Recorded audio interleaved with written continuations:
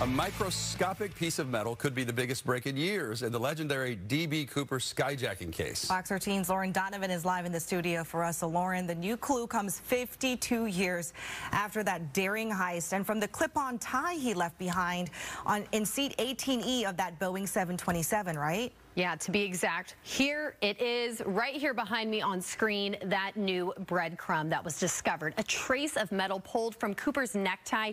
Here, it looks massive, but in reality, it's itsy-bitsy. I'm told 3 to 4% of a single centimeter. You need a microscope to see it. Investigators believe this shred of evidence can lead them to some groundbreaking discoveries. And when you look at the tie, when you look at that skinny black clip-on tie that he picked up at JCPenney, probably around Christmas 1964 for $1.49, and you apply modern state-of-the-art technology to it, things they didn't have back in 1971 when this occurred, it tells a story. It's a microscopic piece. And you see that in the picture.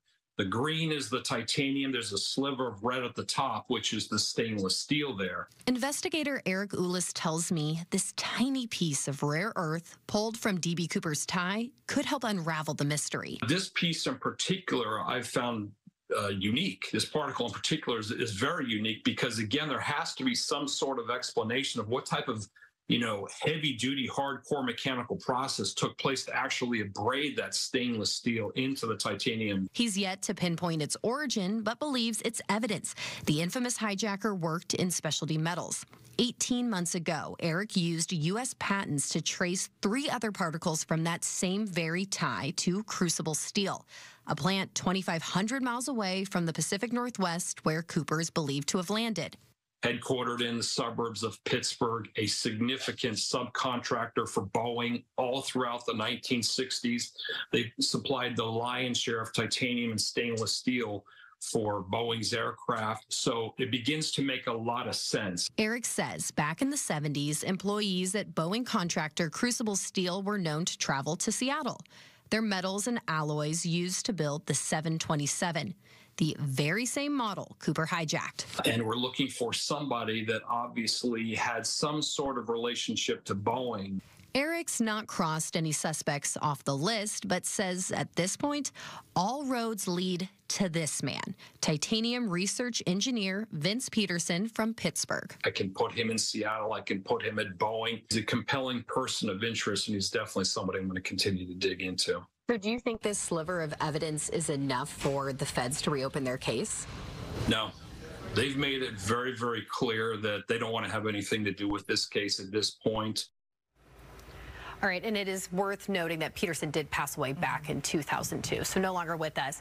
Question for you, Hannah. How often do you think you should clean a tie? Maybe David can answer this one. Well, I said the wrong thing earlier. I thought you put it in the washer, but I was wrong. You have to clean it in the dry cleaners, apparently. Yes, you do not put the tie in a washer. You won't be wearing it again.